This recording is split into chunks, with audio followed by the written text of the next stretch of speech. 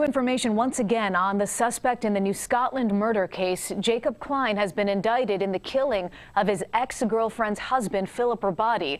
The murder happened at the couple's home earlier this month. Police are building a case showing how Klein allegedly traveled to Albany from his home in Virginia and carried out the crime. Stella Porter continues to follow the story. Stella, what did you learn today?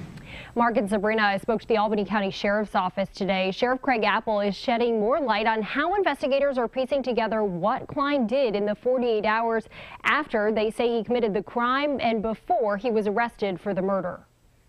Investigators believe Jacob Klein left the Albany area sometime after the murder took place Wednesday, April 13th, and drove home to Wirtz, Virginia. Through their investigation, they believe Klein then left home to take care of some personal affairs in Tennessee, but they could not share exactly what he was doing there. Court documents reveal that by Friday, April 15th, authorities believed he may be fleeing the country as he made it to Tennessee. One document says he'd been traveling south since Thursday, April 14th, and that authorities wanted an arrest warrant before, quote, the defendant possibly leaving the United States of America.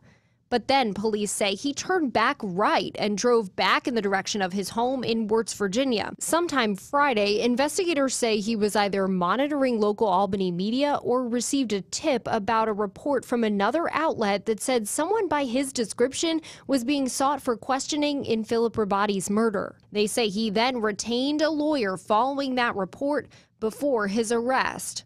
Friday evening, he was arrested in Abingdon, Virginia, after he crossed into the state from Tennessee.